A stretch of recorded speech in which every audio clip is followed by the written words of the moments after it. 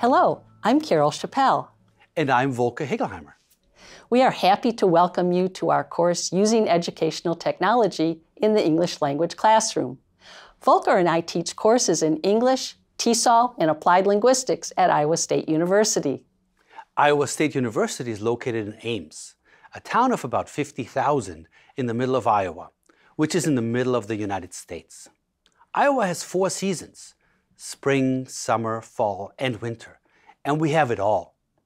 It gets pretty cold in the winter, with temperatures as low as -10 Fahrenheit, about -24 degrees Celsius, and also pretty hot and often humid in the summer, with temperatures of about 95 degrees Fahrenheit or 35 degrees Celsius. Iowa State University is known for its programs in agriculture and engineering, and it enrolls about 30,000 students.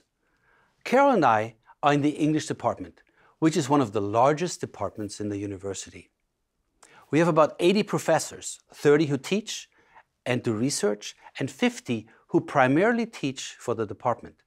We also have 120 graduate students who teach while studying in our graduate programs in creative writing, literature, rhetoric and professional communication, and in applied linguistics and technology, which is our program.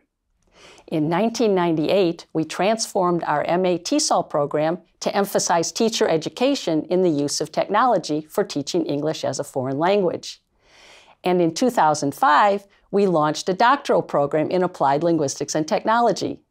These programs attract teachers and researchers from around the United States and the world who advance research on the use of technology in English language teaching.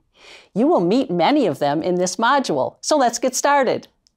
In this first module of Using Educational Technology in the English Language Classroom, we will introduce you to the content of the course and highlight the knowledge that you can expect to gain in the following modules.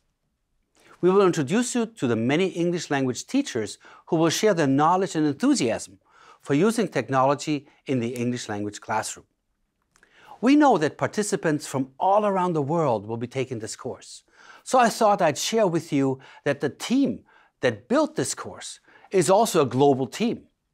More specifically, our team of experts contributing to the global online course come from 14 different countries, including China, France, Germany, Indonesia, Iran, Korea, Lebanon, Malaysia, Moldova, North Macedonia, Russia, Turkey, Ukraine, and the USA.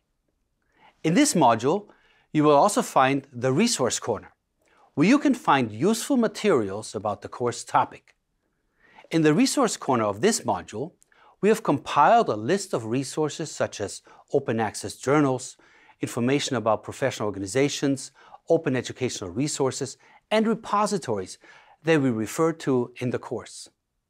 And please be sure to introduce yourself in the discussion as well as complete the diagnostic assessment and the pre-course assessment.